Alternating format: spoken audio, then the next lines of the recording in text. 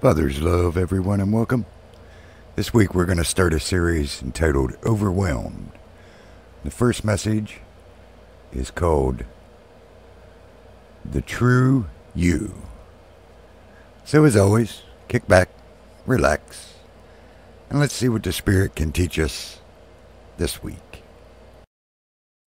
We're starting this series, as was announced earlier, called Overwhelmed. I want to give a little backstory to this series. Some time ago, at the end of a message, we asked folks in the congregation what they were struggling with, what's holding them back, what's the major obstacle to their spiritual growth, where are they stuck, and what's keeping them stuck. And we asked them to fill that out and put it in these baskets on the way out. Well, we took those responses and went through them, and they kind of fell into 6 general categories. And I want to share those with you. And at one point, I said to Trevor, who is our graphic design person, gosh, it kind of feels like it's almost like Family Feud when I'm listing off these things.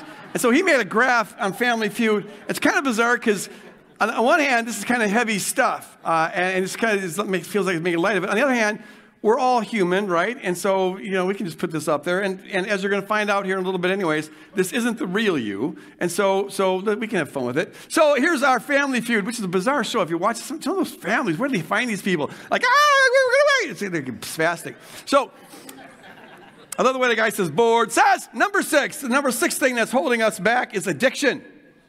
About 1 out of 10 of us who attend Woodland Hills Church struggle with this. The number 5 thing that holds people at Woodland Hills Church back is unforgiveness, resentment. They're stuck being unable to forgive someone who's wronged them, or maybe forgive themselves. The number 4 thing that holds people back, that makes them feel stuck, is, board says, depression. Feeling hopeless. About 15% of us struggle with that. The number 3 mountain that people face that it feels too big for them to get over is feeling shame. You're not good enough. You're feeling like you're almost 1 out of 3 people who attend have some sense of inferiority or shame or something like that. The number 3 thing that keeps people from growing in Christ is fear. Control, which is usually a manifestation of fear. It's got to control people and control things. Pervasive anxiety. That may be more true right now than in times past. But over 1/3 of us struggle with that, which, by the way, just saying this, I hope whatever your struggle is, you feel like you get the impression that you're not alone in this, all right? This is common human stuff. But the number 1 thing at Woodland Hills that keeps people from growing, that keeps them stuck, that prevents them from going forward, the number 1 obstacle is, yeah, you got that, there you go. Okay. I talk a little too fast when I get excited, and I go down rabbit trails when my ADD meds wear off, but give me a break. Cut me some slack. Come on. Okay, actually, there's only 5 categories that we looked at. That last one was just thrown in there for fun. These are the big ones. So we thought, okay, since this is where people are at, let's carve out a series that addresses these 5 issues. And if your particular issue didn't make the top 5, don't feel, bad. Whatever struggle you're going through, and most of us have some struggles, we'll be giving principles in this series that will apply to whatever we're going through. So hang in there. Don't stay out of church just because you didn't make the top 5. And so over the next 5 weeks, we'll be addressing these. Now, I want to tell you up front that we're going to have 3 guest speakers during this series, and they all happen to be female.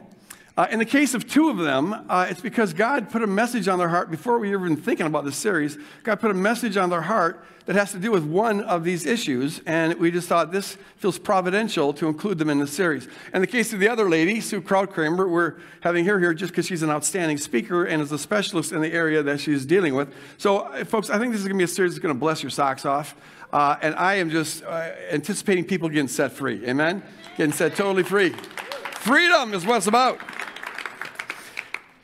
Since I'm the lead-off batter in this thing, what I'm going to do today is kind of set up the framework for the whole series. I'm going to talk about what's at the root of all of the things that we feel like we can't get over. What's at the very base of all of them. This is a message that is really foundational to the way we think about things here at Woodland Hills Church. And so it's one of the dozen or so messages that we cycle back on quite intentionally every couple of years.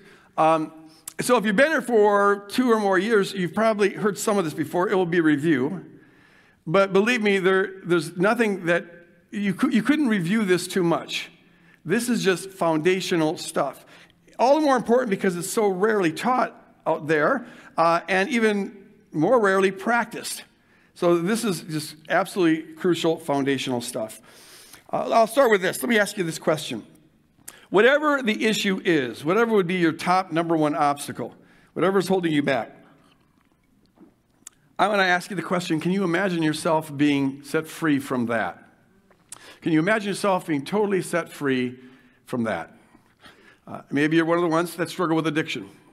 It could be drugs or alcohol, pain meds, sex. Maybe you're addicted to food or television. Could be anything. You're in bondage to it. Can you imagine yourself being completely free from that? I want you to try to do that right now. Vividly try to see yourself as a person who's totally free. And I want you to enter into that. Try to experience that from the inside. Imagine how good it will feel when you're freed from that. Imagine all the things you'll be able to do that you can't do now because that addiction keeps you from doing that. Imagine how it's going to positively impact your relationship with God and family and friends. Imagine all the money you're going to save because addictions tend to be kind of expensive. And all the things you could do with that extra money. Enter into that. Can you imagine yourself there? Or maybe you're one of the ones that has trouble forgiving somebody. Maybe you've been doing that for so long it doesn't even feel like a choice anymore. It's just sort of who you are. It's made you sort of just a resentful person. Or maybe the one you have trouble forgiving is yourself. For the last 5 years, ever since that car wreck that left the kid in a wheelchair, and because you had taken a couple too many beers before you went out and drove, and now you can't forgive yourself of that. Okay. Can you imagine yourself being totally free of that load? Can you imagine yourself freely forgiving the one who has wronged you? I want you to try to picture this and enter into it. Can you imagine yourself forgiving yourself? Really believing that Jesus paid the entire debt as we sang about earlier. Can you imagine how good it will feel to not be walking around with that burden without any ill will towards anybody, including yourself? Or maybe you're one of the ones who, your big struggle is that you just don't think you ever measure up. As long as you can remember, you've had this kind of shame or this less than sort of attitude. Feeling inferior or incompetent. Can you imagine yourself freed from that disease? Can you get a picture of yourself? What would you look like if all of those voices in your head that tell you that you're ugly or stupid or incompetent or a failure or unlikable, if all those voices were gone? Imagine how that would feel, the freedom that you'd feel there. Can you see yourself as the kind of person that can walk into a crowded room and not feel inferior to anybody? In fact, can you see yourself as the kind of person that walks into a crowded room and it never even occurs to you to measure yourself against anyone else? In fact, you walk into a crowded room and you don't care what anyone thinks about you. Can you see yourself as that sort of person? I want you to try to imagine that.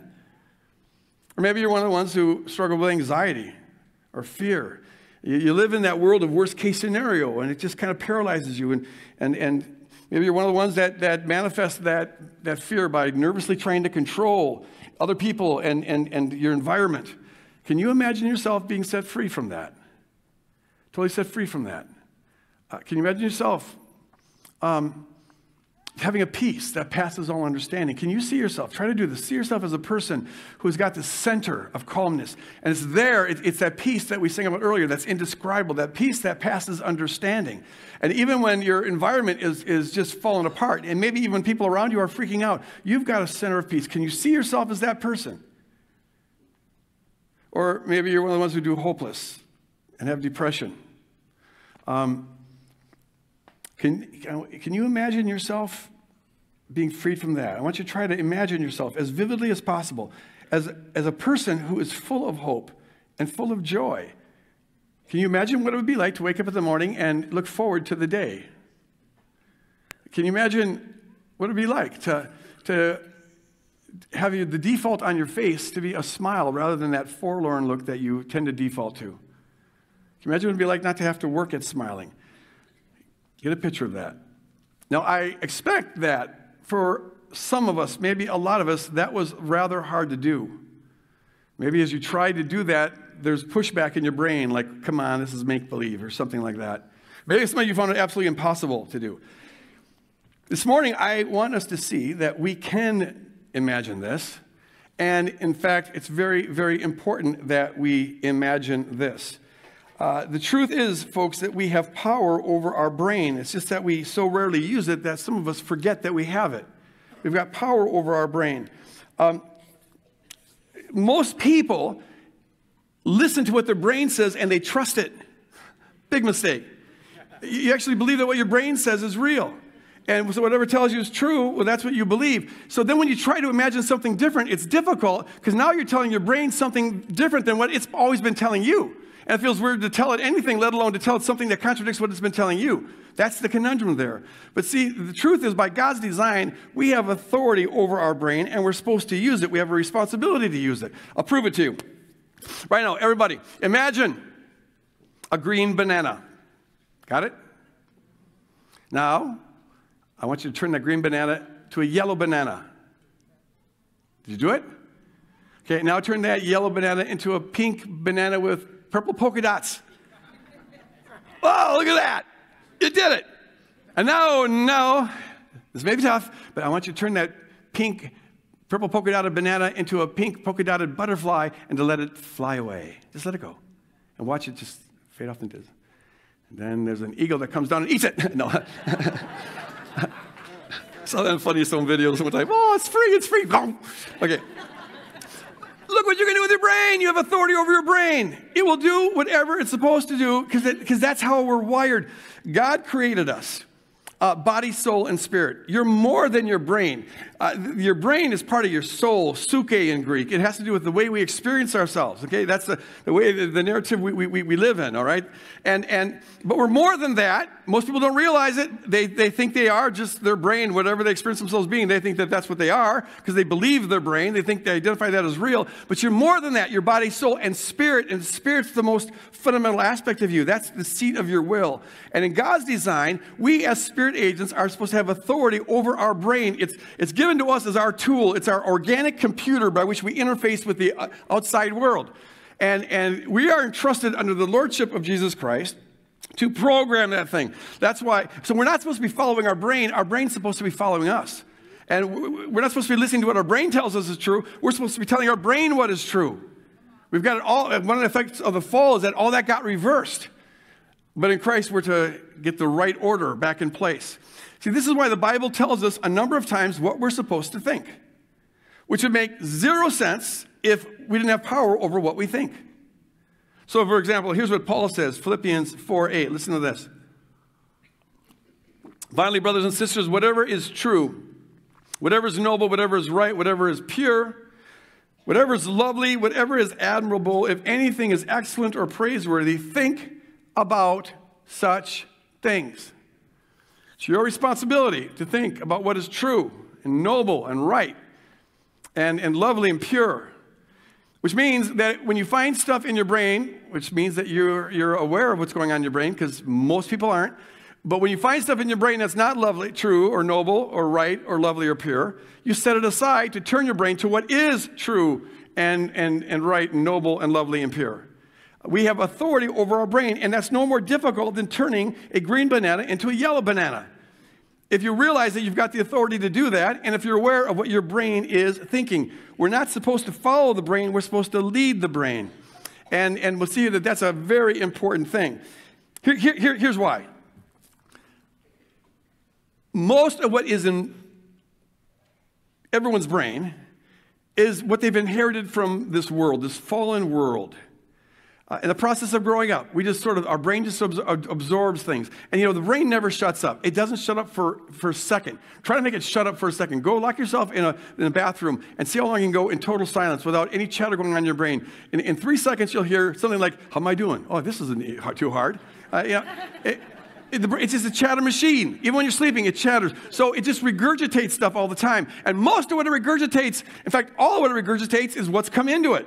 Okay? All the stuff it absorbs. Everything that's ever been said to you, everything that's ever been done to you, every experience you've gone through, good or bad, every TV show you've ever watched, every false conclusion you've ever come to, every movie, all the social media that bombards us continually, all that goes into the brain. The brain just chews on it and chews on it and chews on it.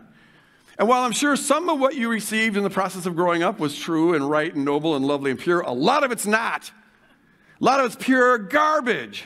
Pure garbage.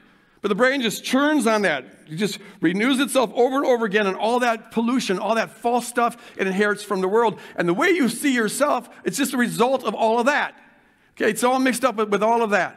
It goes on and on and on and on and on and on and on. And if you believe that that is what is real, if you just default to the position that whatever your brain thinks is true, well then you of course are going to identify yourself as that garbage self that the brain says that you are, which is a conglomeration of all the things you've inherited from the world.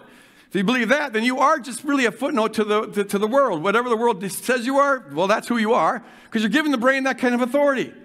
And that's why it's so hard to then imagine being something different than that, because you've always identified that as real, and now you're telling your brain something that's different from what you identified as real, so it's going to feel unreal, and it's going to really be hard to imagine that and think that that could possibly be real of you. But the truth is, folks, we have authority over our mind, authority over our soul, and it's our responsibility to use it. And in fact, folks, though we hardly ever talk about this, we talk about behaviors, but the most important behavior is what goes on between your ears 24/7. And everything depends on us taking authority over that and speaking truth into that. Here's the thing. Whatever you identify as real is what you're having faith in. If you're giving your brain the authority to tell you what's real, well, you're having faith in that. That's the you that you're having faith in. And by God's own design, whatever you're having faith in, you will tend to become. According to your faith, be it unto you. You find this communicated in a number of different ways in the New Testament. The driver of our life is faith. Now, a lot of folks don't understand what faith is. They think that faith is a religious thing or something. It's not a religious thing. It's a life thing. Everybody has faith. Now, to see that, I want to turn to a passage that I turn to quite often because it's so foundational and so rarely understood or appreciated as to how insightful and important it is. It's Hebrews 11:1. And for us to get this and to see the importance of it, we're going to learn a little Greek this morning. You ready to learn a little Greek this morning? Get your thinking caps on, all right? It's worth it. Here's what it says. Now, faith, this is Darby's translation, which is the best translation of this passage. Some of the translations are just screwy. Now, faith is the substantiating of things hoped for, the conviction of things not seen. Okay, there's three important words in this passage. The first is hypostasis. Everyone say hypostasis. Hypostasis. Hypostasis refers to the substance of something, or even the essence of something. The substance of this stand here is metal, all right? It's what makes it a solid thing, the solidity of something. And when it's used in a verbal context, it means making something solid. And in the context of faith, it has to do with seeing something or envisioning something as a solid reality, vivid, real-like vision of something. And what you're envisioning is, and this brings me to the second word we're going to look at, elpizo. Everyone say elpizo. Elpizo. Elpizo is what you hope for or what you anticipate or just what you expect. It's what you think's around the corner. It could be positive, it could be negative. But you're having faith when you are seeing what you anticipate concretely, vividly, in a lifelike way. Like, for example, right now, and I've been only saying this for 3 or 4 years, I'm just putting the finishing touches on this book I've been working on, okay, for 9 years. And I'm going through the final edits. This is the final version, and I've got a deadline I got to make. Now, I'm having faith that I will make that deadline when I envision myself completing this thing on time, and I see the finished product of it, and I see that vividly. I'm having faith that that will happen. Because here's what happens. That faith creates in me something, and this brings us to the third word here, elegkos. Everyone say elegkos. It creates in me a feeling that it is so. Elegkos refers to a conviction. A conviction or assurance that something is the case, a feeling of confidence. As I envision myself finishing this thing, and I imagine how good that's going to feel, and I see the finished product, and I'm just so happy that this is over, and I'm anticipating what it's going to do. There's a satisfaction that comes with that. In fact, when I'm having faith about getting this thing done, I'm enjoying the satisfaction of having it done ahead of time. And here's the important point to note. It's that very enjoyment that motivates me to do it on time. When I enter into satisfaction, getting a clear vision of this being done, imagining kind of how maybe it was going to set people free, it jazzes me. There's a yes in my spirit. It gets me kind of manic. I mean, this morning I was up at 3:45, like I have most mornings, and I wake up and I got to get to it. You know, it's just, I get by 3 or 4 hours sleep because I'm just excited about this. Well, that's elegkos. And the elegkos is created because I'm doing a hypostasis on the elpizo. All right? So you could summarize, I could summarize Hebrews 11:1 this way. Faith is a reality-like vision, hypostasis, of what you hope for or anticipate, elpizo, that creates the feeling that it is so, elegkos, even though it isn't yet. Okay? If you want to impress your friends, you could do the short version, which is simply, faith is the hypostasis of an elpizo that creates an elegkos that leads to the elpizo. But you might want to go with the English version instead. So it's reality-like vision. You enter into the satisfaction ahead of time. Do you know that neuroscience has proven this? To the degree that you imagine something vividly, your brain can't tell the difference between the thing you imagine and the real thing. Because the same network of neurons are being activated. And because it can't tell the difference between those two things, the same thing you'll feel when you encounter the real thing, you feel when you imagine it, to the degree that the way you're imagining it approximates the real thing. And neuroscience is just proving Hebrews 11:1, because this is how faith works. And it's not a religious thing, it's a life thing. So there's a lot of variables that affect whether you're going to attain the elpizo that you hope for, the goal that you're going after.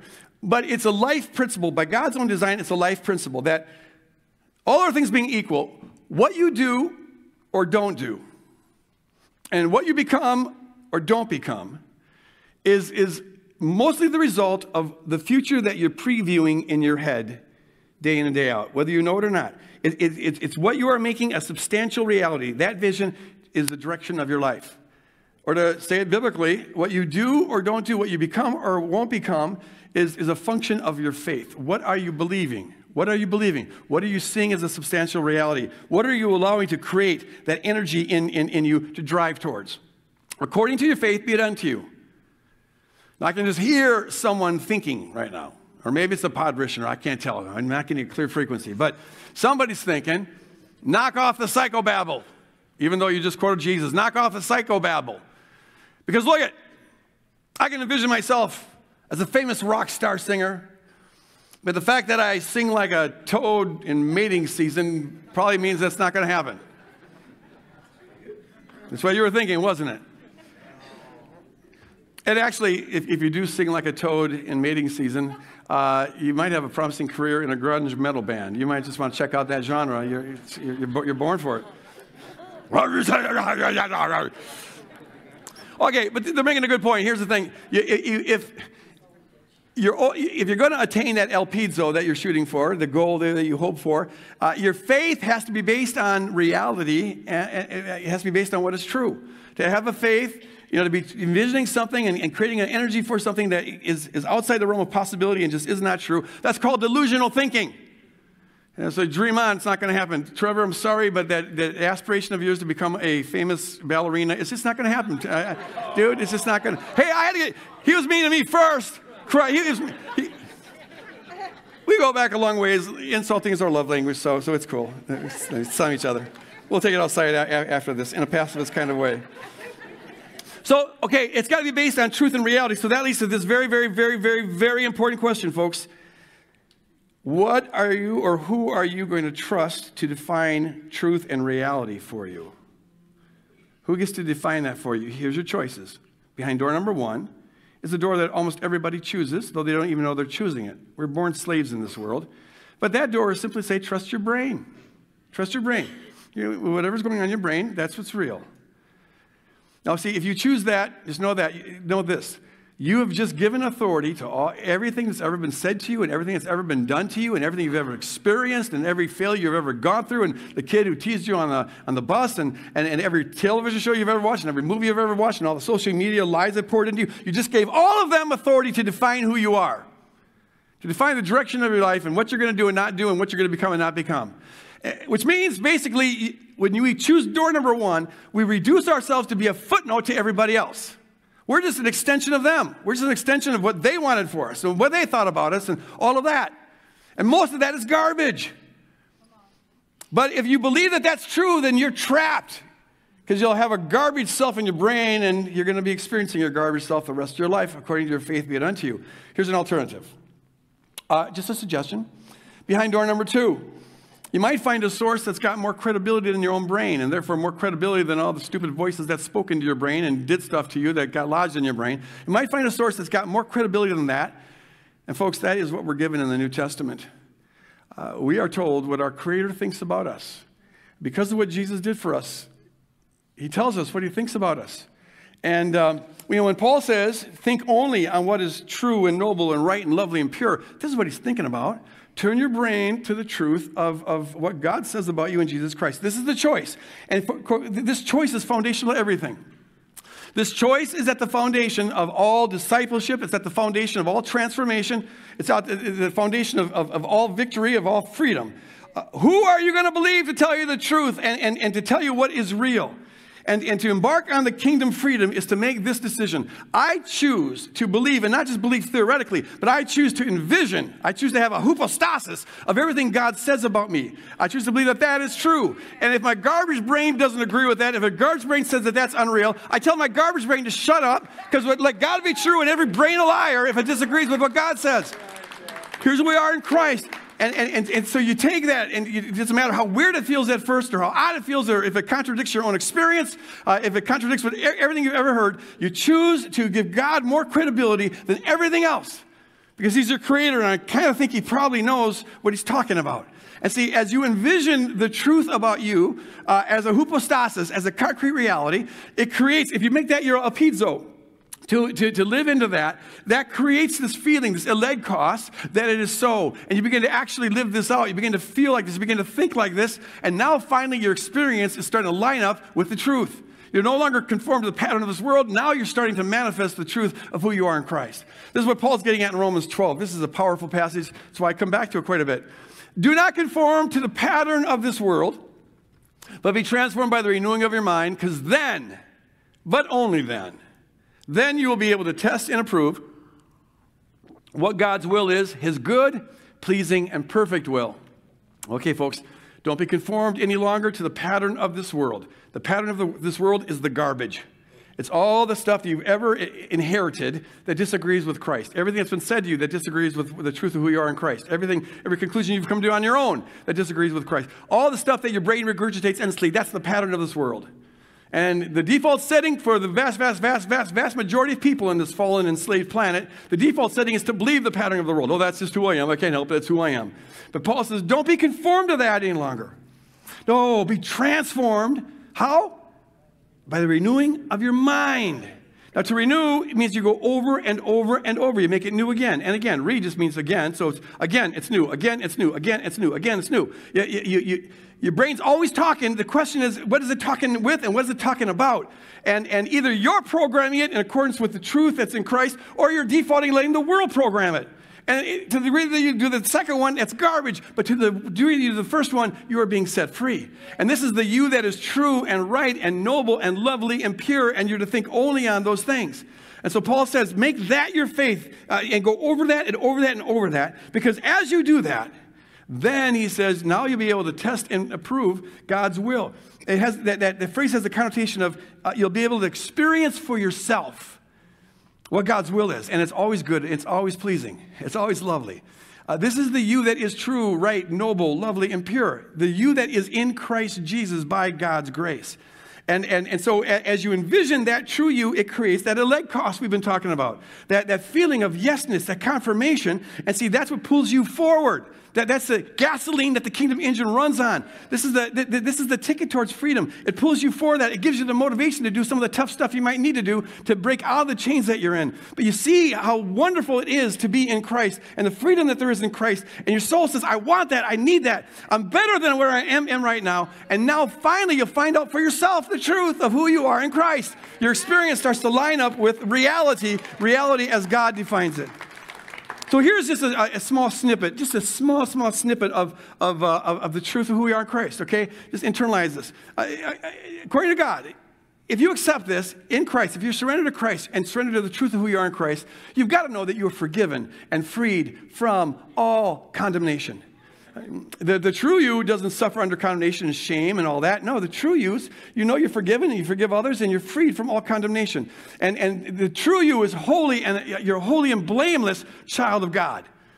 That's who you really are. Now, right now, some garbage voice in your head is saying, give me a break. What about last Friday night? You know, what? Who are you going to believe? Here's your choice. Who are you going to believe? You can believe your own experience and just keep on replaying that the rest of your life. Good luck. Or you can do something different. You can be transformed by the renewing of your mind and set it in a different direction and get a different elpizo and different hypostasis that creates a different elegkos.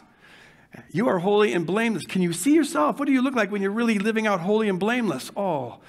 And then you're filled with God's Spirit and you're a temple of God. You're a walking, talking, power-packed being because you've got God's Spirit inside of you. You're a temple of God. You're precious, praise God. And what do you look like when you're more than a conqueror? Oh, then can do all things in Christ. No more of this weasel self. It's just, I can't do anything. That's garbage voices. That's your dad speaking, but not Abba Dad. It's your earthly dad. And maybe it's time to tell him to shut up and start listening to what God says about you. In Christ, you're more than a conqueror and can do all things in Christ. Hallelujah. That's what's true about you.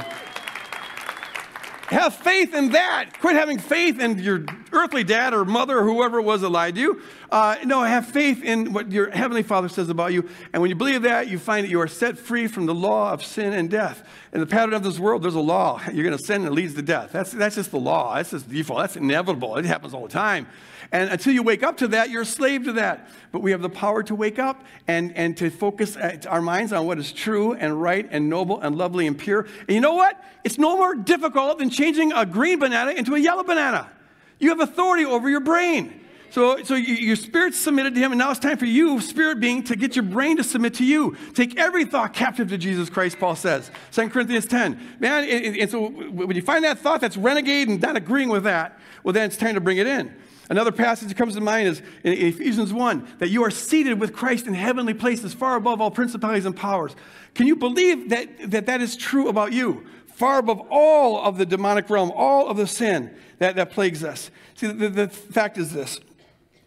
We have the power to tell our brain what to think and tell it what to imagine, which means we have the power to tell our brain what we're having faith in. That's up to us, and that's our responsibility. And this is what we're supposed to be having faith in. To have faith in God is to have faith in what God says about you, and this is what God says about you. No ifs, ands, or buts, take-backs, or exceptions, all right?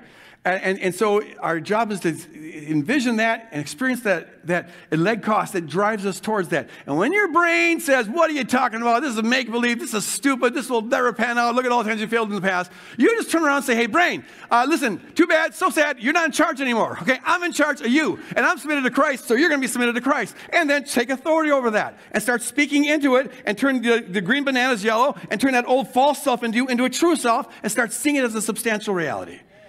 See, we've been living in a narrative. It's a bondage narrative, a lie narrative, a deception narrative. It's a pattern of this world narrative.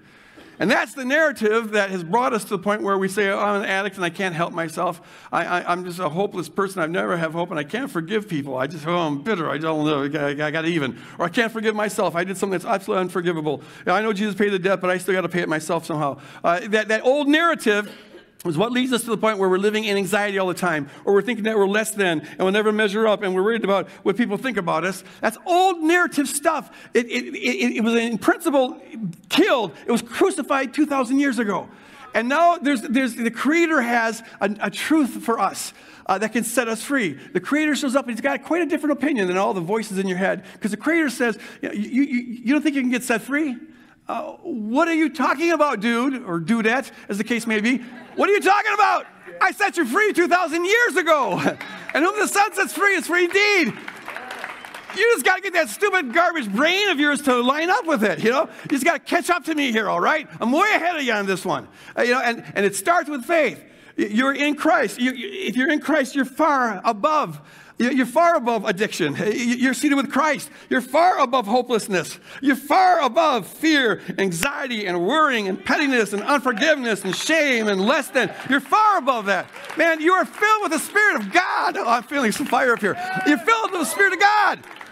You've got the fullness of God's joy in you and peace in you. Don't tell me that you're hopeless. You're full of hope. Don't tell me that you're despairing. You're full of joy. Don't tell me you're in bondage. You're full of freedom. Don't tell me you can't love. You're full of love. Don't tell me you can't have peace. You're full of peace. God's peace. You've got it all up front. That's the real you. That's the real you. Have faith in that. Lock it in. Have faith in that. See that as a hypostasis. Make that your elpizo. And then feel that elegkos that drives you to that. Because this is what's true, folks. This is what's true. This is what's true.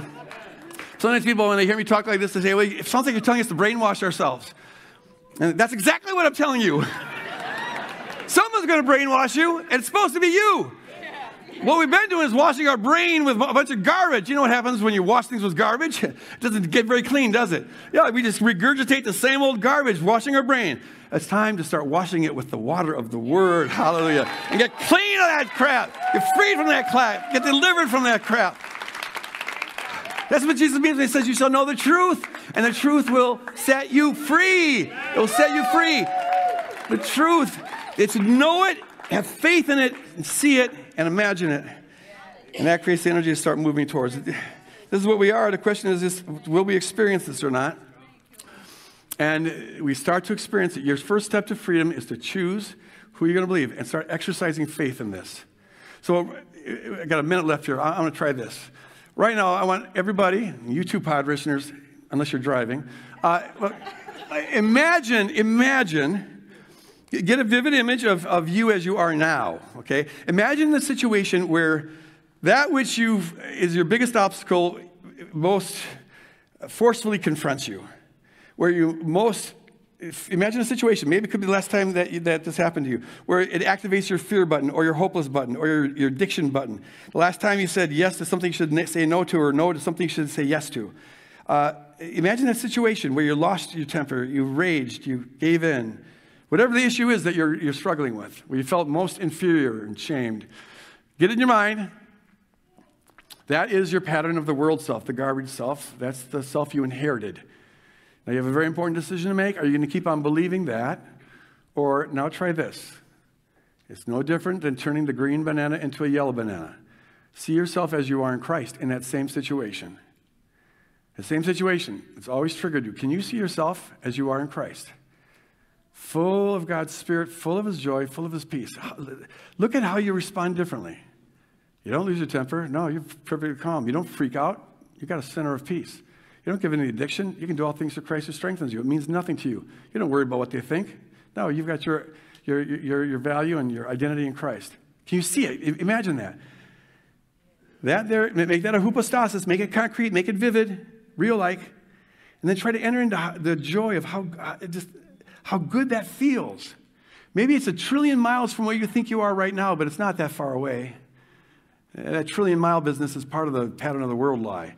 It's right around the corner, okay? And imagine how good it's going to feel. And start to feel it already. The engine that the whole Christian life runs on is the sense of satisfaction ahead of time of how good it's going to be when we finally get there. Because the truth is we're already there. We're just trying to catch up to what God says about us. Enter into that, and that will pull you forward. People who try to get people to change by shaming them are doing the exact wrong thing. They got enough of that all going on already. It's when you realize that you are bigger, you're better than this. Stupid stuff we're involved in, we sell ourselves so short because of all the voices in our head. But you're better than the sin. You're better than the bondage. You're better than the addictions. You're better than the unforgiveness. You're better than the hopelessness. You're bigger than that. Like we sang earlier, he is stronger, right? He's stronger, can break every chain. But see, we are in him. So instead of inheriting the garbage of the world, we inherit all that is his. That's what it is to be in Christ. You inherit his righteousness and his victory. You inherit all that. Get a new inheritance, for crying out loud, all right? And the way we get that is through changing our faith. Whatever you have faith in, that's what you're going to inherit. That's the way of saying it. Whatever you have faith in, that's what you're going to inherit. Inherit the kingdom. I'll give you one last assignment. Your brain's always talking. The question is, what is it talking with and what's it talking about? If you default to the world, it's just the same old garbage, garbage, garbage. We need to be transformed by the renewing of our mind. This is something that we've got to go over and over and over again.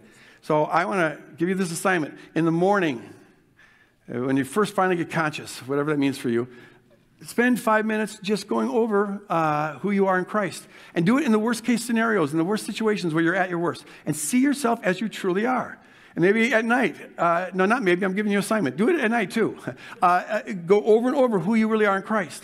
And see, most people don't even realize they have faith. They don't know the pictures that they're running. They don't know the hypostasis because they're so used to it. We just do it, by nature. But as kingdom people, if we're going to be transformed in a different direction, we've got to become aware of our think. We've got to step outside of our think. So be diligent on paying attention to what you think throughout the day. And when you notice that there are things that are not true, not noble, not right, not lovely or pure, set those aside and turn to the things that are true, lovely, noble, right and pure. And that's the true you. That's the you that's based on the Word of God. And so just turn it to that. And in time, it becomes a habit. And you'll find that as you envision these things concretely, it starts to pull you in that direction. And now finally, in time, more and more, increasingly, you're able to approve for yourself, test for yourself, experience for yourself the freedom that the true you has in Christ Jesus. And it's freaking beautiful. Amen. Amen. Yes. Hallelujah. Would you stand? That was fun. That was fun. That was freedom. That was fun. Okay, listen, if you're here this morning and have some need that could use prayer, we have prayer teams up here by the stairs. Come up here and get prayer for whatever it is. Could be a topic we talked about. Could be something totally unrelated. Or if you're here this morning and you're not a surrendered follower of Jesus, but something in you is saying, you should check this out, come up here and talk to these folks. They'd love to explain to you how to get started on walking with Christ and entering into this kingdom and moving in a new direction, praise God. Whom the Son has set free is free indeed. Amen. If you agree with that, say amen and get out of here. God bless you guys. Love you.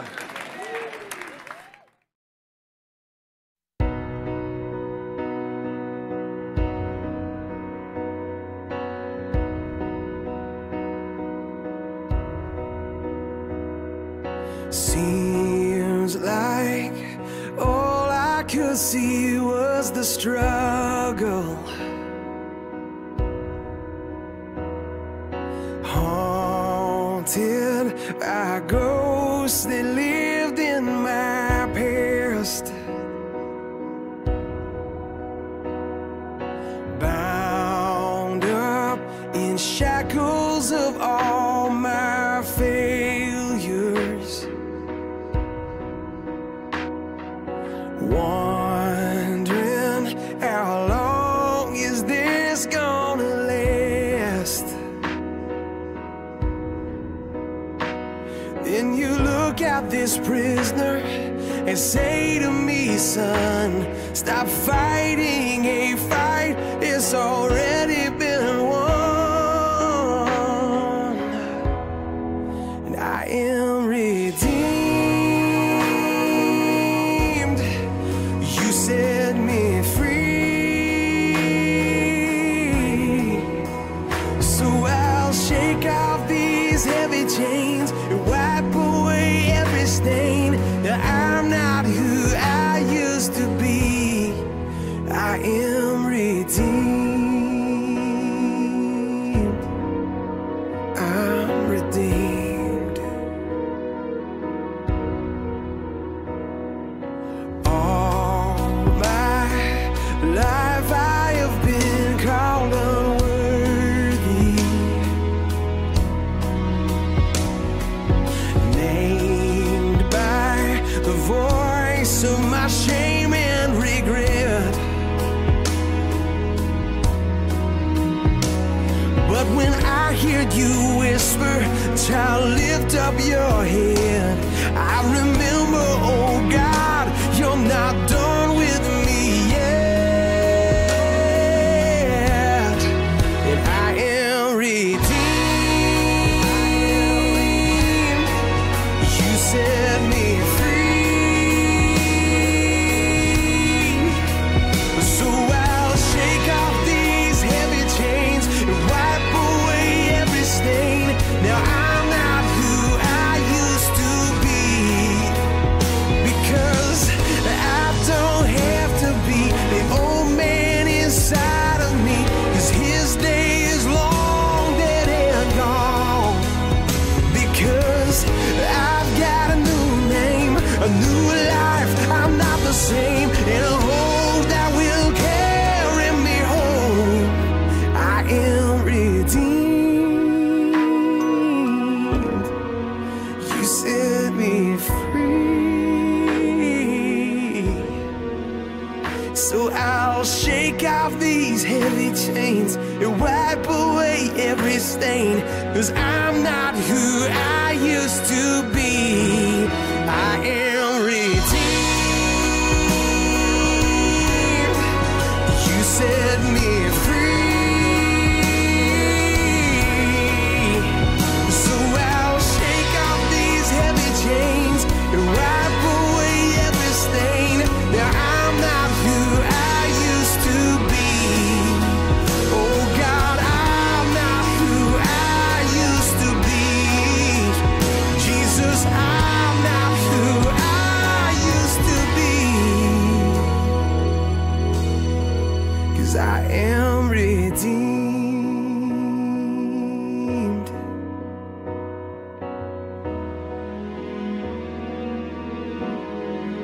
Thank God, redeemed.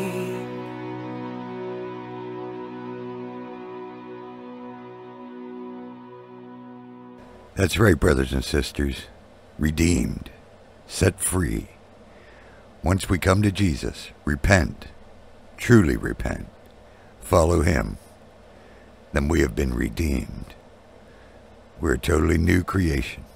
So when an enemy comes around, messing with your thoughts, trying to tell you all about that old you that's been forgiven, trying to remind you of how bad you used to be, well, then you just run right back to the Father's arms and ask him to remind you who you are.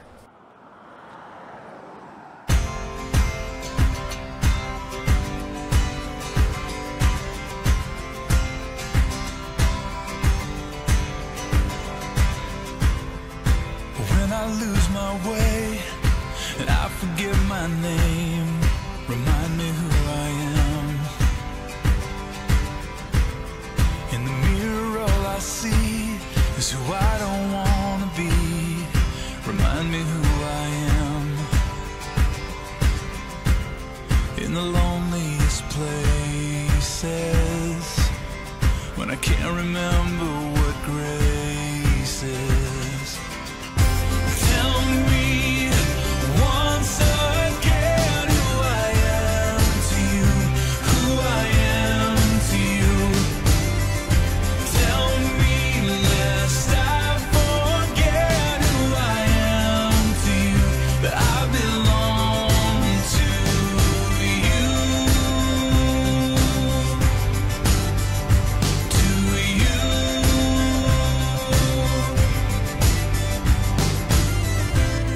When my heart is like a stone and I'm running far from home, remind me who I am. When I can't receive your love, afraid I'll never be enough, remind me who I am. If I'm your beloved, can you help me believe it? Tell me once again who I am to you, who I am to you. Whoa. Tell me lest I forget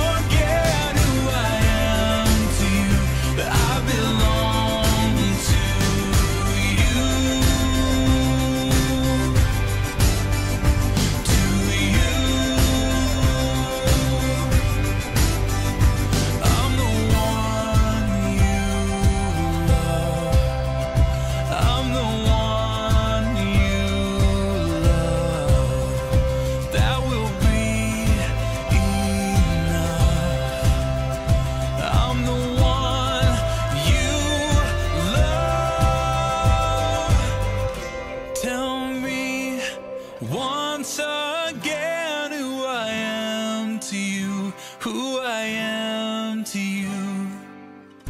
Tell me, lest I forget who I am to you, that I belong to you.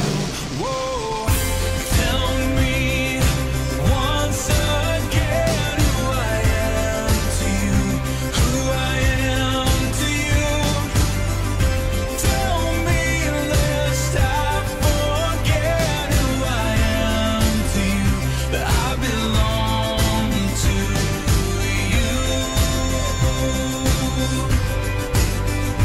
To you. To you.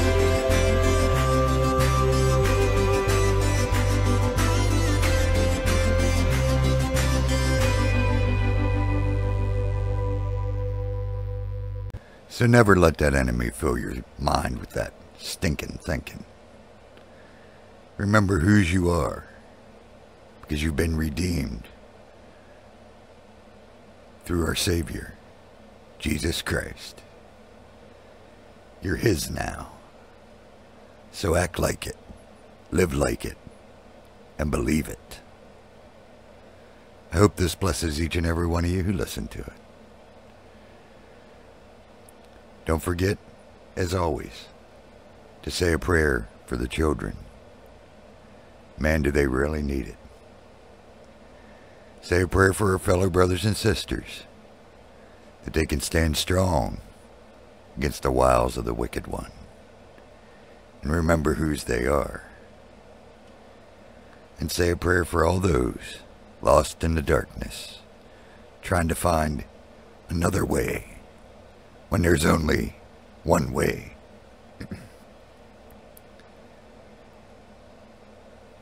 May the Father bless you. May He keep you. May He be gracious to you. And most of all, during these crazy, crazy times, may He give you peace. I'll see y'all next time.